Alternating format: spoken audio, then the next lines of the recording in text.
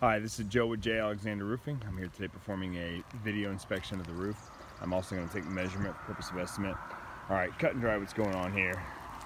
The existing roof, there's 2 layers of shingles on there, which isn't recommended, and then both layers are pretty much getting to the point where they're deteriorated. So really, I'm not going to waste a lot of time with the existing roof because it does need to be replaced. You guys already know that, and that's why you called. A few things I would like to talk about this roof though. Almost no ventilation. So what I'd like to do is come in here, max out your ridge vents, end-to-end shingle over ridge vents. They don't leak, no snow blows in them. There's fiberglass in them so bugs can't crawl in.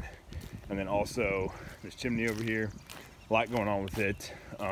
Behind it, we get kind of a dead spot.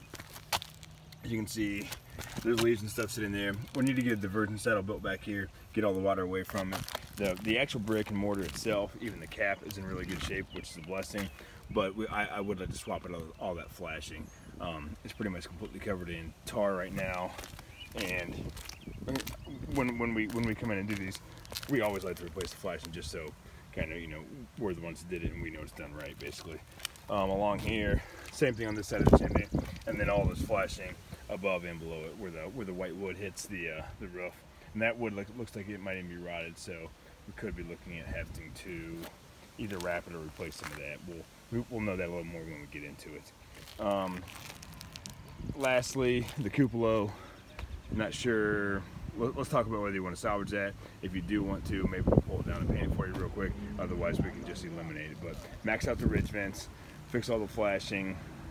We might have to do some eve intake as well. I'll hop down off the roof and look at that, and then when we meet up face to face, we can talk about what eve intake is, what it would look like, and whether we need to do it or not. Other than that, I'm going to bid you out to strip this thing down to the deck. We inspect all the wood, we inspect all the fasteners, we re-nail the deck, we pound all that stuff down, get rid of all the nails, and then we put you back together with a system warranted roof. And basically, I'll give you a good, better, best option, but we can talk about that when we get together to go over it. Lastly, before I forget, if we would end up working with you or whoever replaces your roof, try to get that dish off the roof. Or not, you're gonna have to call them and get it reinstalled, because when we take the roof off, we lose your channels. Joe J. Alexander Roofing performing a video inspection. That should pretty much do it. Thanks.